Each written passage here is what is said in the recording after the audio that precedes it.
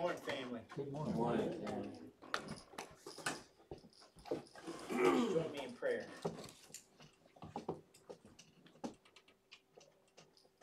Father God, we come before you this morning like newborn chicks, totally helpless and feeble in our own strength. But we thank you, Father, that because you sent your Son Jesus, you have empowered us. You have filled us with who you are. Show us today what we need to know, anything about ourselves that's standing in the way of allowing you to be and do all that you desire to be and do through us, in us, and for us. Show us what you want us to know about yourself, your love, your grace, and your kindness for the world around us, that you and you alone have the power to give them, and you desire to give us the privilege of being the vessels through whom you give it. We thank you for that, and we claim your power to do it through us in Jesus' name. Amen. Amen. Here's my question.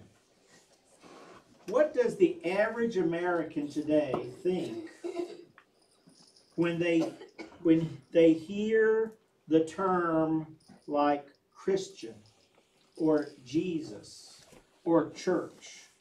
You know, theologians and preachers like Billy Graham and Charles Stanley for the past 75 years have forewarned our present predicament in this nation.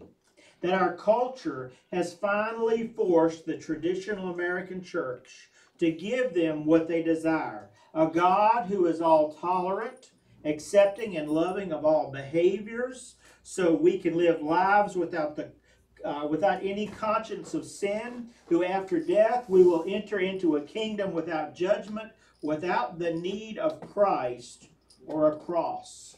That's what our culture desires. And sadly, most churches in America have already tossed themselves on this scrap heap of wasted belief that's called, in our nation now, Christianity. Why has this happened, and how did we as a nation come to this point? And most importantly of all, how do we, those of us sitting right here in this room right now, how do we make sure that we as God's spiritual family do not wind up on the same spiritual, religious scrap heap? Well, that's part of what we're going to be talking about today as we take a second look at the encounter I touched on last week between Jesus and his beloved disciple Peter in Matthew 16. And what's so important in this encounter between the two of them comes when Jesus asks that all-important question, who do you say that I am? As you may recall, Peter gave him the correct answer. And so that we don't take up too much time on the same scripture, we need to look into an aspect of what transpired then that impacts our lives today in the 21st century. Folks, you need to be able to accurately answer the question, what difference does it make who Jesus is and why his dying on a cross is any different from anyone else sacrificing their life for another? So here we go. In Matthew 16:15, Jesus asked his disciples, who do you say I am? In verse 16, then Simon answered and said, you are the Christ, the Son of the living God. Now the word Christ here is simply the word Christos in Greek, which means anointed one. What Peter is actually saying in Hebrew is, you are the Messiah, the Son of the living God. And as we read last week in Matthew 16:17, Jesus answered him and said unto him, blessed are you, Simon Bar-Jonah, meaning Simon, son of Jonah, for flesh and blood have not revealed it to you, but my Father who is in heaven. Now for today's purposes, here's what we need to focus on.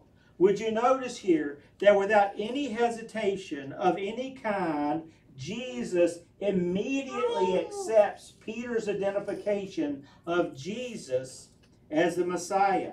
Now look at this passage in Matthew 26.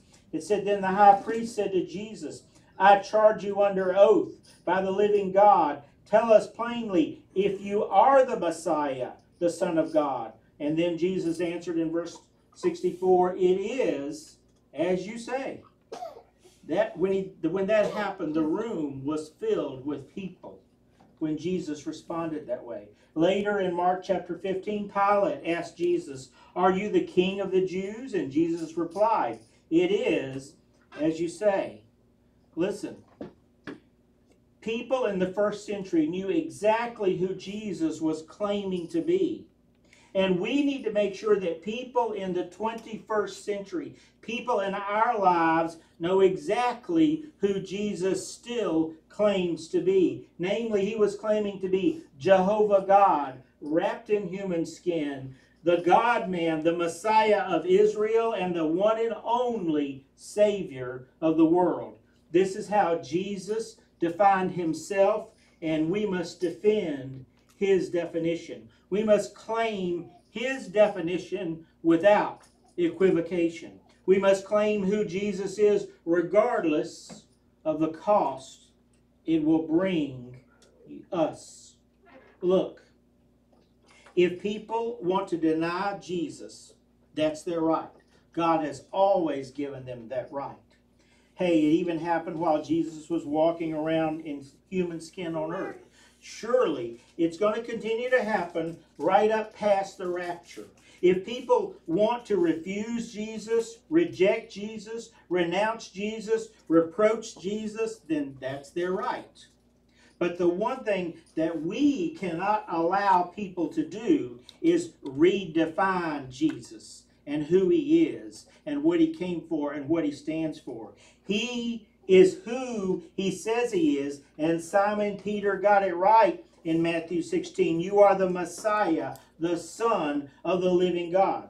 Now I know for some of you, especially those of you who work for the government or you're in the military, that there are some very explicit rules about what you can and cannot talk about while you're at work.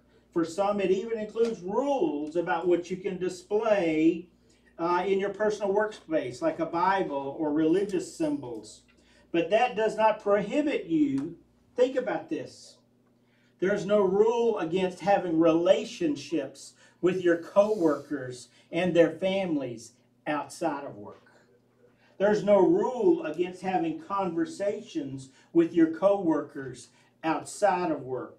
Personal interactions and conversations, somewhere or another, we must be willing to show others who we are, that we are people who are Christ followers, that we stand for Christ. And for some of you, it means coming to terms with whether you're truly seeking a real, personal, intimate relationship with Jesus Christ, seeking to be led and guided by the Holy Spirit living in you, or you just want to settle for the hope that you meant it when you said what you believed some time ago.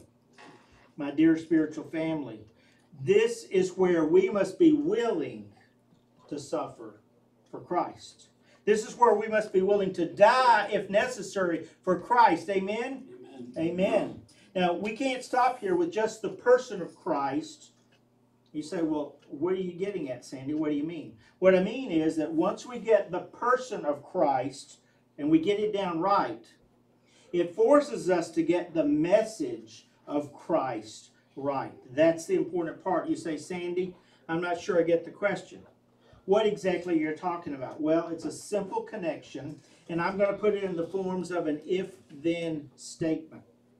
If Jesus is God in human flesh, as Peter declared him to be, who died on the cross and rose again from the grave to cover our sins, then everything Jesus said, everything the Bible says about everything must be utterly correct. And you have to make a decision about how important God really is to you, about how important knowing and believing everything in God's Word. Do you truly believe it?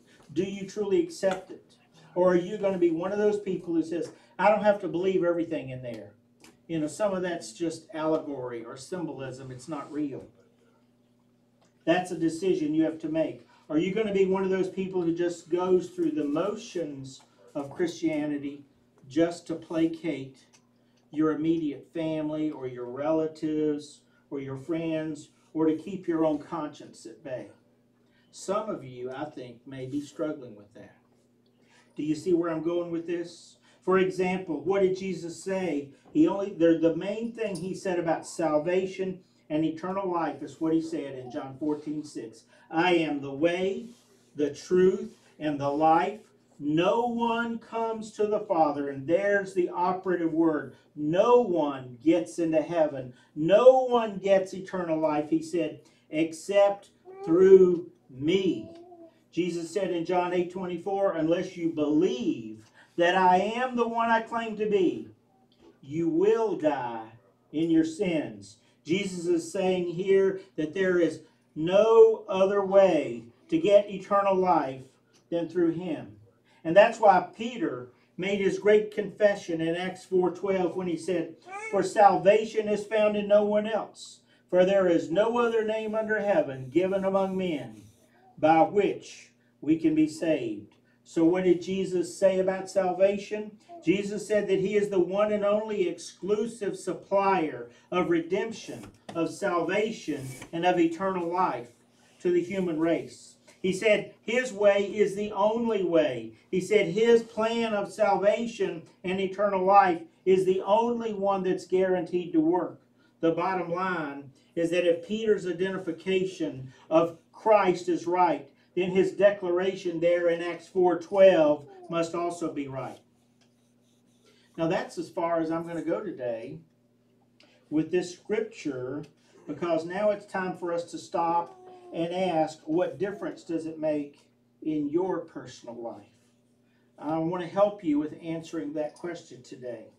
Because you see, if you're honest with yourself, some of you have probably gotten more concerned with whether you're going to offend someone if you talk to them about the fact that if they die and don't believe in Jesus as Lord and Savior, that they're going to hell, if you give them what might be their last chance to hear from you what they need in order to be saved. You're more concerned about offending them than you are about their eternal life.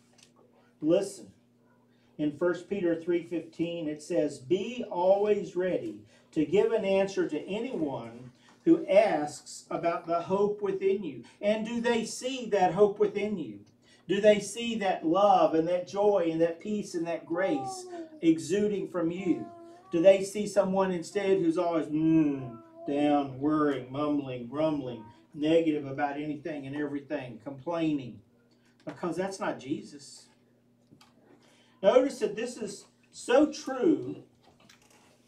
What does it say there? Be always ready to give an answer. And how does it end? And do this with gentleness and respect. The reason why is because no matter how we say it, no matter how gentle and respectful we are when we're talking with others, no matter how careful and kind we are, the message of the cross still offends many people.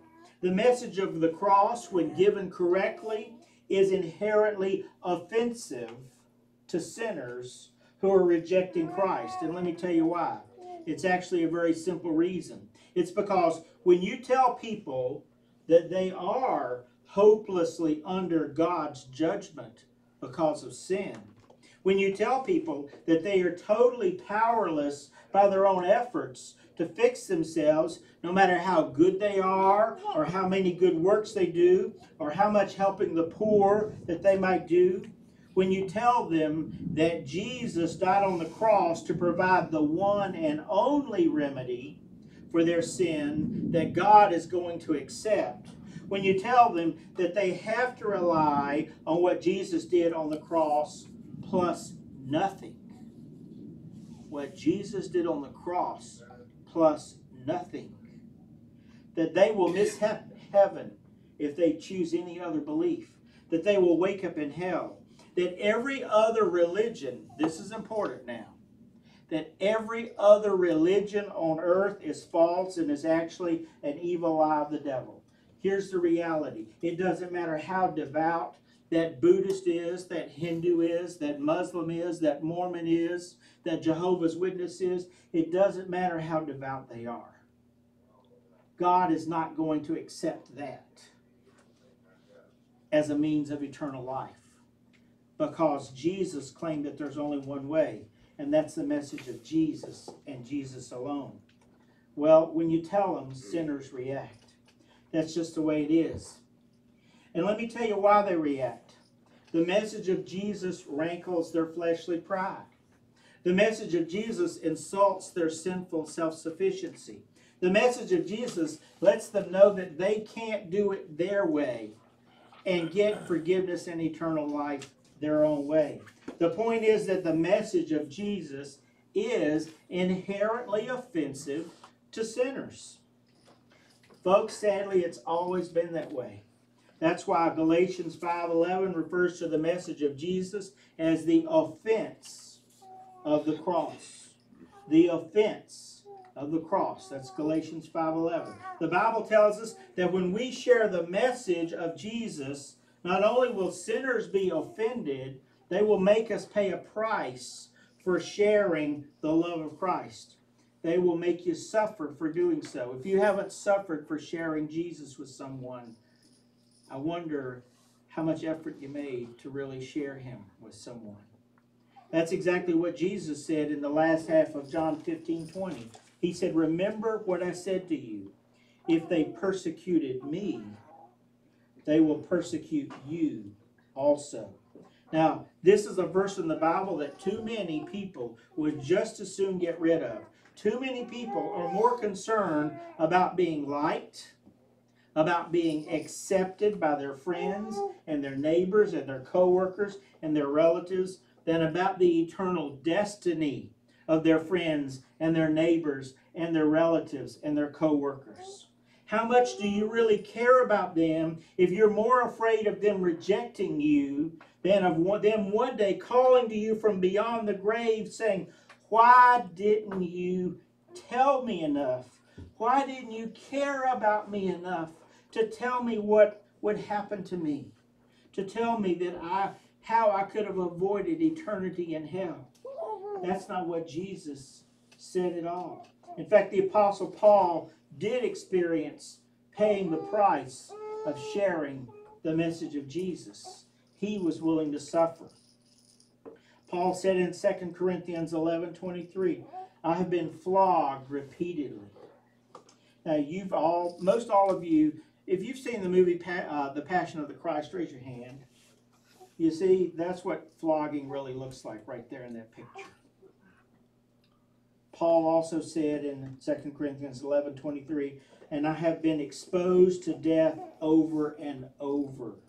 5 times I received the flogging that received from the Jews 39 lashes. 3 times I was beaten with rods. Once I was stoned." Man, if you were ever around Paul when he had his shirt off, can you imagine what his back and his body must have looked like? Wow.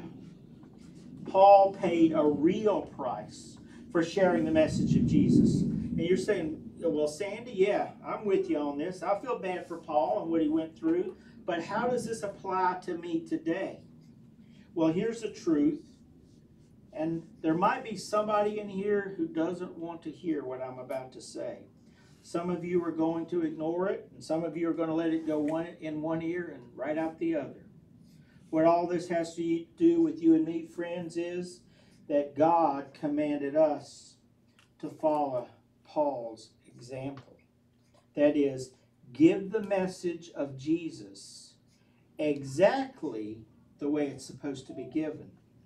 And then, if there is persecution or punishment, accept it as a result. So what's that saying? It's saying, if you get harassed at work because you didn't hide your faith in Jesus, because you shared the true message of God's love, not some Hollywood, governmental, politically correct version, then you're to do what? Well, Jesus said in Matthew 5, Blessed are you when people insult you and persecute you and falsely say all kinds of evil against you because of me.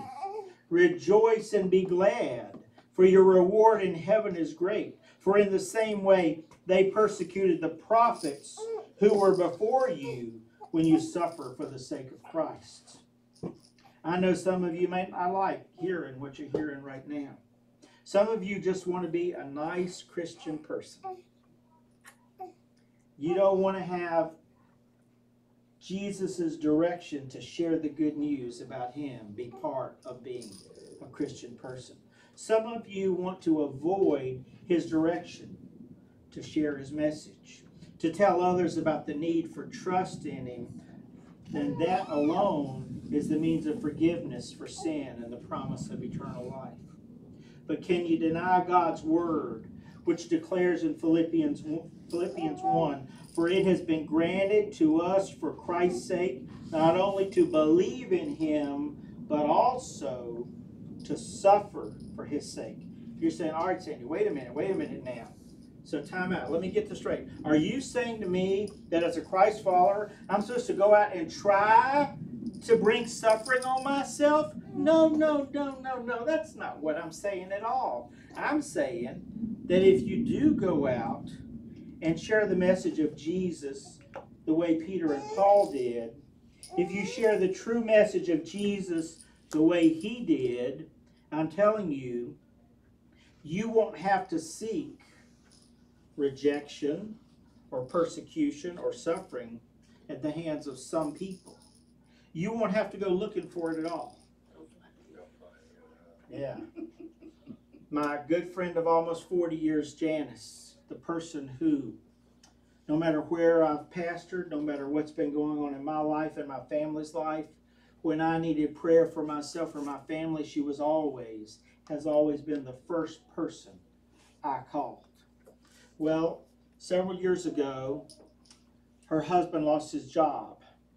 And they both took jobs delivering newspapers, 2 deliveries each, and then driving 3 rounds of school bus routes, 3 in the morning and 3 every afternoon, in order to make ends meet, to have health care until they reach retirement age. They are retired now.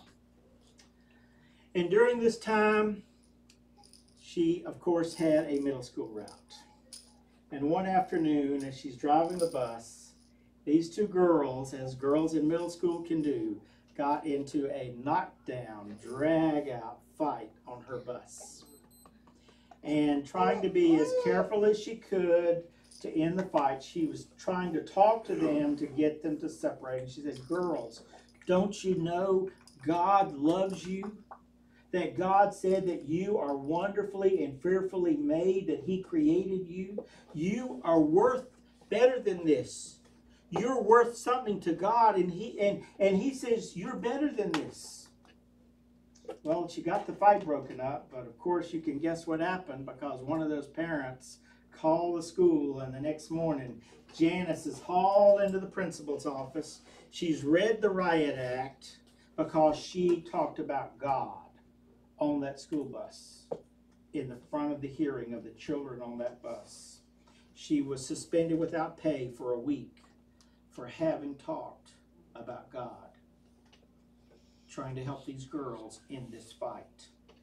That's why Jesus said in Luke 6:22, blessed are you when men hate you, when they exclude you and insult you and reject your name because of me. And then he went on to say in verse 23, rejoice in that day and leap for joy, because great is your reward in heaven. For this is precisely how they treated the prophets. They threw Jeremiah into a well. They stoned Zechariah to death. They chased Elijah out of town. They cut the head of John the Baptist off. They stoned Stephen to death. They beat Paul unconscious several times. And they nailed Jesus to the cross. Why? Because some people did not want to hear when these men were all willing to just speak the truth. Jesus is saying, if you suffer, when you suffer, take heart. When they treat you that way, for telling the truth about me, for telling people what they need to hear. Rejoice, because you're in good company. But did you know that research shows, the Barna Group, in their research, found that many people, when asked, that if invited, they would go with a friend to church, but no one has ever invited them. Wow. Most people say that they would like to hear more about Jesus if someone were willing to tell them. Some, but not everyone, reacts with anger when they're told the good news. Look at it this way. I have two questions for you. How many people have actually treated you with anger and disdain because you tried to talk with them about spiritual matters? You know, it hasn't happened to most people. Maybe a little bit to some. And my second and final question is, have you actually spoken enough about the gospel or talked about it in a way in which others know very clearly what the gospel is? Have you even spoken about it enough and clearly enough for them to know what you're saying? If you do, you might make someone angry anyway because the message of Jesus offends sinners. But the reality is, it doesn't happen most of the time. It's your choice. No one will force you. But if you're truly seeking that closeness with Jesus, you can't help but want to share your good news. And that's what I want you to stop and ask yourself right now. Do you truly want to share the good news of Jesus with others? Do you really want to tell them what he's done for you and what he wants to do for them? You know, it'd be nice if you could go on a TV program like Hardball with Chris Matthews or The View or the Today Show and present the message of Jesus. And then when the show's all over, the host and all the stage crew, they're coming up to you and they're patting you on the back and they're shaking your hand and they're telling you what a great job you did. But if you were to stand firm on the fact that Jesus' plan of salvation is the one and only way into heaven, if you were to stand firm on the statement that you must trust Jesus as your Savior and Lord, or you will go to hell, if you were to stand firm and say to them that every other religion in the world is false and is a deceptive lie of Satan designed to mislead and deceive people away from Jesus, away from the truth of the cross, do you have any idea what would happen when the show is over? Well, they're not going to rush up to you and pat you on the back and shake your hand. At best, they would avoid you and get away from you as quick as they could, but most likely they would attack you in worse ways, both on and off camera, than you can even think of. Listen, the only way to remove the offense of the message of Jesus is to distort the message of Jesus. That's what our culture wants you to do. To sort of twist it a little bit so it doesn't sound so offensive, so it's more tolerant, so it's more accepting of anything and everything. We must be willing to speak the true message of Jesus. And you must be willing and able to share the true message of Jesus with those people that God brings across your path. And you know the Holy Spirit is saying to you, you need to say something to that person, whoever they might be. So how do you become the kind of person who can do that? You become the kind of person more concerned about showing them by your behavior love and grace, and speaking to them truth with love and gentleness. Then you're concerned about being liked or being popular. You're not afraid of being rejected by them because you spoke to them. You're concerned about being true to the message of Jesus. Well, how do you fix that problem? Simple.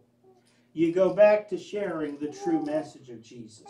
You not only accept the offense of the cross, you embrace the message of Jesus and share it whenever the Holy Spirit is prompting you to share it. Now, How are you going to know if the Holy Spirit's prompting you to share it? You're not going to know if you're not truly seeking to be in a close, intimate relationship with Jesus Christ.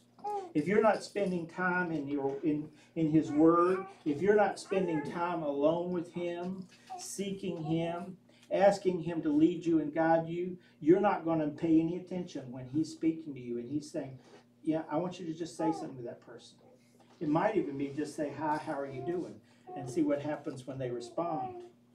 That's the kind of testimony we need to be hearing from people in our spiritual family. Stories about how you stood for your faith, even if you were persecuted. Has it ever happened to someone in here? No? I don't know if that's good or bad. We need to be celebrating stories about the way you shared the fact that you've been changed by Jesus Christ. Have any of you ever done that? I'm not asking you to raise your hand. I hope you have. We need to be hearing stories about the way a friend, a coworker, or a relative responded when you shared your relationship with Jesus Christ. We need to be coming in here celebrating with stories of how God is at work. Like we were able to celebrate last week when Lauren shared a story and Paul shared a story about how God is at work. Maybe with a family member, maybe with someone from your workplace. You know, this world of tolerance, this world of putting political correctness first, this world of Satan's stooges like Bill Maher want you to think that it's impossible to be a Christ follower and not offend anyone. Well, it's really not like that. And they want to make sure that you worry more about hurting other people's feelings than you are to being true to the message of Christ. When you read the Bible, you know that that kind of thought is impossible. You have to choose sides. And the godly side is not one of compromise. Friends, don't compromise the message of Jesus. Remember, some who are not true followers of Jesus are simply offended by your very existence, by the way they see you living your life, especially if you let them know that you're a Christ follower. Some are glad to hear what you share with them, especially when it's shared with grace and caring. And maybe you've been too afraid to share when you really didn't need to be so afraid. Because if you have bathed that person in prayer and the Holy Spirit's already at work in them, remember, only He can draw them to Himself. Maybe He's giving you the privilege of being the one to take them to the next step. Your very existence may be a reminder to some people that they would dearly love to just get you out of their lives because they are bothered, their conscience is bothered by what you stand for and some of the things they hear you say. We're to be the harbingers of the message of Jesus to southeastern Virginia and to whoever Jesus brings across your path. 1 Peter 3:18 says Jesus was not guilty, but He suffered for those who are guilty to bring you to God. Are you willing to suffer to bring others to God? Christ came to earth for one reason, and that's what we've got to decide. Why are we staying together as a spiritual family if it's not to fulfill the Great Commission? He sacrificed Himself to give us a second chance. He went to the cross where man's utter despair collided with God's unbending grace. And in that moment, when God's great gift was complete, the compassionate Christ showed the world the cost of His gift. He who was perfect gave that perfect record to us, and our imperfect record was given to Him. And as a result, God's holiness is honored, and His children are forgiven. So to conclude, let's add to the proven suggestions that we've been working on the past couple of weeks to help prepare you for sharing your faith. As you may recall, the first three suggestions to help your witness were suggestion number 1, prayer, bathing the other person in prayer. Suggestion number 2, just start relating. getting in the habit every day of talking and developing even brief, momentary relationships with people. Remember, hi, how are you doing? If you said that to anyone this past week, would you raise your hand? All right, okay, most of you did it. Thank you. All right, suggestion number 3 was Scripture. Immerse yourself in Scripture. How can you be prepared to give a defense for your hope if you have not immersed yourself in Scripture? And the 4th proven suggestion for preparing ourselves and sharing the good news of Jesus Christ is to get some basic skills training. If you're truly a committed Christ follower, you'll have a hunger and thirst to share Jesus. So let's stop right there and you ask yourself, do I truly have a hunger and thirst to share Jesus? Because that's what the result of being truly intimate with Him results in. Do you have that hunger and thirst to share His love and grace with others? And that means you want to get some basic relationship and witnessing skills training. You know, friends, there are lots of techniques for sharing our faith, but all of them are built around the same basic skills. Today's technique is one that I use most frequently, because once you get engaged in a conversation with a person and you get to know a little bit about that person, you can relate to them better than you could before you got to know them.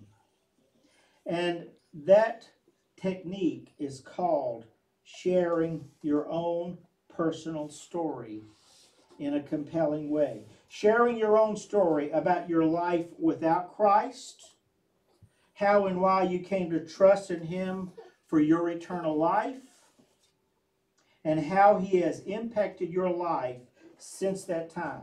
Now, it takes some basic skills training to learn how to do that. So today, after we pray, please allow me to just go through teaching you this basic skill that's been used to reach millions of people for Christ around the world.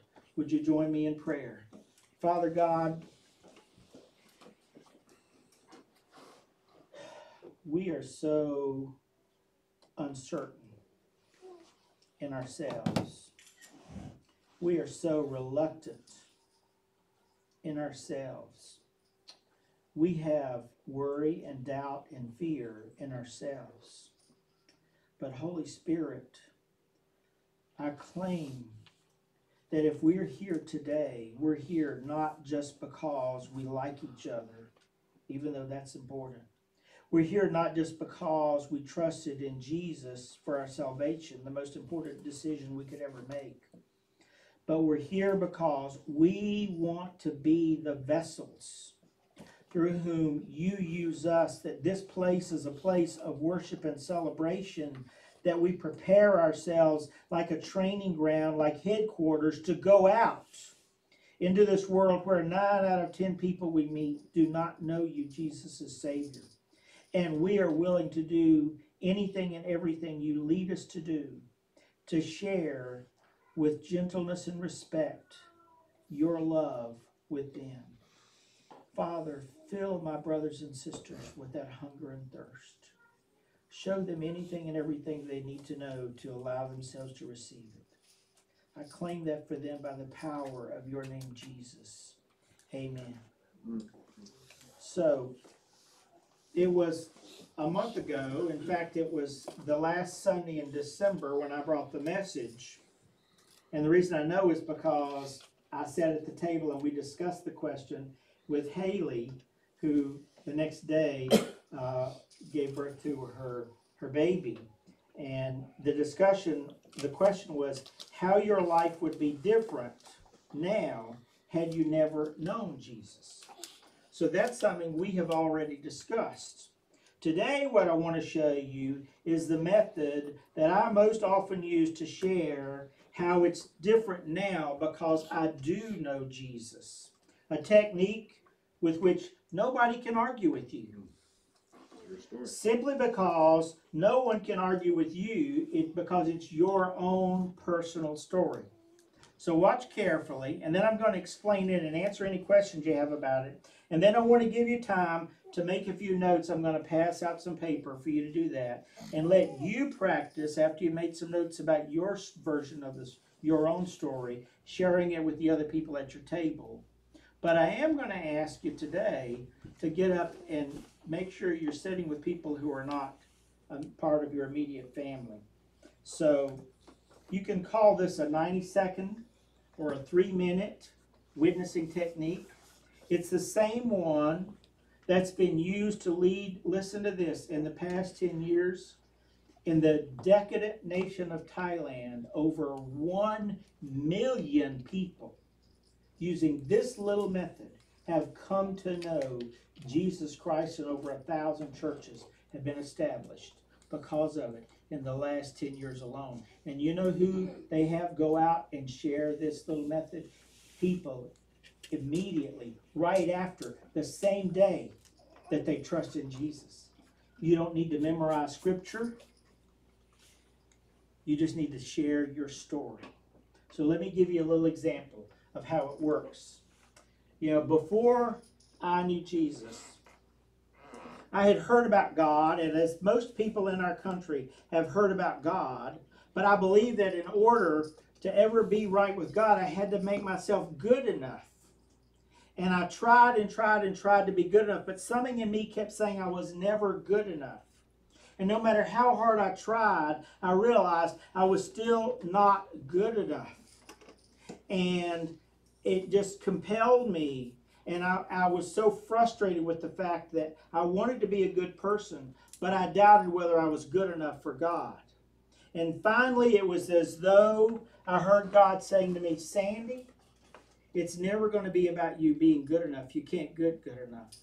All I'm asking for is a relationship with me that comes because Jesus Christ died on the cross to take the punishment for your sins, and he rose from the grave to give you forgiveness. And if you've trusted and you believe in that, then you can have that gift of salvation and a relationship with me. And because I have had that trusting relationship with Jesus Christ, he has changed me from the inside out. He's changed my personality. He's given me peace and joy in some of the greatest tragedies and some of the toughest times I could ever face.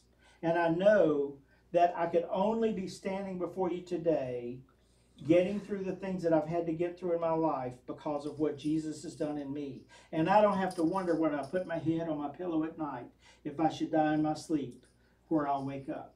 I know it'll be in heaven. Now, I don't know how long that took, but it was definitely less than 3 minutes. You see what I'm saying? You can tell your story. You can tell as little or as much as you want, but you want to just hit the basics. So, again, number one, it's my life before I trusted in Jesus. Or, for those of you who grew up in church, what your life was like before you truly committed yourself to following Jesus, as Daniel has shared about the fact that he grew up in church, but what he was struggling with in his life before he truly came to that point of committing himself to Jesus. And number two, why and how you did come to put your trust in Jesus for your salvation. Or again, for those of you who grew up in church, why and how you finally and truly came to trust and commit yourself to him, as Daniel has shared with us about what he did there on the deck of that boat when he came to that decision and what led him to it. And then number three, the changes, the difference that he has made in me since he came into my life. That's what you want to be able to share. That's your story. It's the truth. There's nothing anyone can argue about because it's just your personal story. When you share it with someone with whom you have bathed in prayer, you leave the Holy Spirit to let your story relate to and resonate with them. And let me quickly demonstrate it in a slightly different way one more time. Before I knew about Jesus, I was not a nice person. I was a very angry person. I was a very impatient person. I could use my mouth and I could make you feel that big in no time at all. You would not have liked me. And I was not a person who knew or cared at all about Jesus or God or any of those kinds of things. But someone shared with me about Jesus and what he did. And they showed me that in the Bible it tells about Jesus dying on the cross for me. And you know what? When that happened, something happened in me and God just spoke to me and I knew it was real. And I knew that I needed to trust in him and let him change me.